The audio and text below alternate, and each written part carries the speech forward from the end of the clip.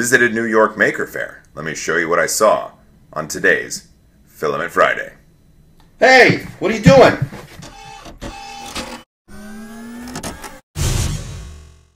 Filament Friday is brought to you every week by the generous donations of my Patreon supporters.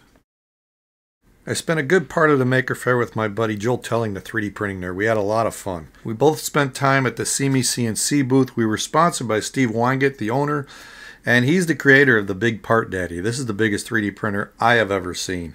And while we were there, he printed this huge airplane. It was taller than me, so it was amazing. I did get out to the fair and there was so much to see. I'll give you a brief summary. I went to the 3D printing village, which was a bunch of tents with old printers, new printers, companies, individuals. It was really cool to see. Cohesion 3D, they do 32-bit boards for Wanhao and for lasers. So they were there. There were wood Delta printers that people had built. Printed Solid was there. This was interesting. This was Auto Drop 3D. It's a Delta printer, and the bed actually moves, scrapes the part off, and drops it in a bin below, and then moves back and starts printing again. There was another one, ICOP. They actually had beds that would go in and out, although it took forever to see that, so I didn't get to see it in action. There were RepRap machines. BuildTech was there. I got to talk to them and actually got some more BuildTech. I couldn't believe it. Ono was there and actually had their $99 cell phone printer. Their old Kickstarter was actually working and printing. Not the best quality in my opinion, but at least they showed it was actually working. Next to the 3D printing area was the CNC and laser cutter area. There's several companies displaying different things there. Some of them were really cool looking, some of them were really advanced. Glowforge was there. I got to see them just setting up. ShopBot was there. A lot of familiar names, but then Dremel was there with not only a 3D printer, but they now have a laser cutter they'll be releasing in 2018. Next to that was the electronics area, and there were so many things to check out. Internet of Things modules.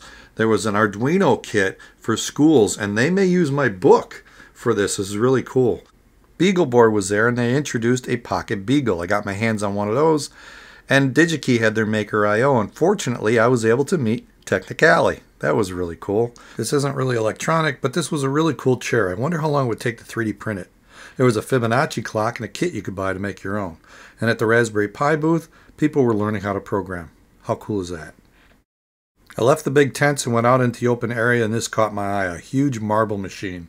They sell these as a smaller kit, but the big one was for display. They even had one with a 3D printed spiral shaft. I found this mechanical ant really cool looking, and then of course R2-D2 was popular with the little guys. And then a robot arm controlled by Arduino. I eventually made it back to Josef Prusa's tent where he had announced his MK3, his latest 3D printer, and had a lot of nice improvements. But the most important to me were the electronics changes and software changes. I was able to do an audio interview with him, so I'm going to play it here for you. Listen to our discussion. All right, I want to talk a little bit more, Joseph, about the electronics and some of the new stuff. And you got the IR sensor and a new board with better drivers. Yeah, the Trinamic 2130. And is this going to get, what's the real performance improvement with those drivers over what you had before? Well, I would say they are next generation. The Allegros, they are quite old. Right. They don't have the features like these. You have Stall Guard, which detects the skip layers, which enables us to, recover from shifted layers. That's a big thing. And so so now this gives you more feedback that you can do more control in your firmware. We can basically go inside the driver through SPI and read all the information and set everything you can imagine in the driver. Otherwise, the Allegro, you just step and dare, and well, that's about it. This is far and away better than any of these i3 clones you're going to see out there. This thing I would go much further. I mean, with the amount of sensors and technology we have here. I mean, we have E3D V6. Show me, even the top class competitors who have real deal E3D. Right. We have genuine Bontech. Who has Bontech? What other printer is driving the filament from both sides? I would say it shouldn't be compared to the i3 clones from China. It should be compared against the Sigmas and Zortraxes and the Ultimakers. Yet you're doing all this for $599 now for an MK2S and $749 on this printer with all these features. I am eager to see what will happen next year. If if some of the bigger companies will have the guts to release printers without these features like the power loss detection and all this kind of stuff. And we didn't even get a chance to talk about his multi-color extruder. But these new drivers are so important for the future of 3D printing. Let me explain why I think that is. This is a stepper motor.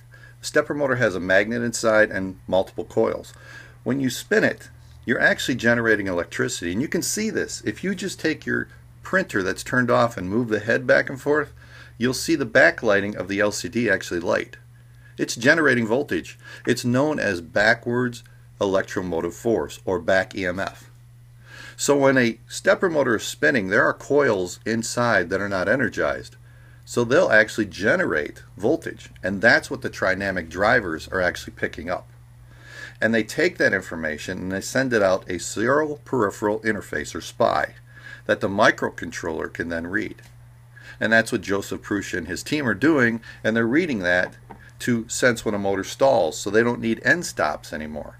And they can monitor if a motor is slowing down, maybe resistance that would cause a skipped step or shifting of the layers.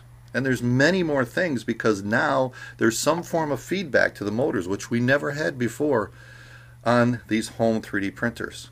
So I think what they're doing is really a leap ahead, and it's just going to make our printers better. That's why it's so exciting. Outside the booth, there were presentations, one that included Joel Telling and Angus from Maker's Muse representing 3D printing. And I met a ton of fans wherever I went. It was so awesome. In the evenings, we had a Matter Hackers meetup, and I met some Patreon supporters and other YouTubers. We had a G-Create meet. I got to see the G-Create offices.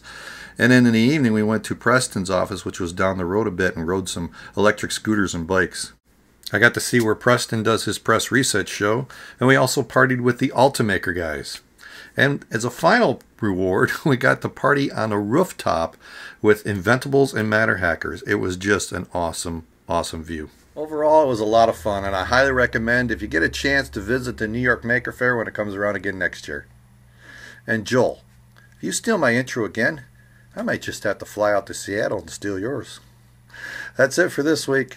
I'll see you next time on Filament Friday.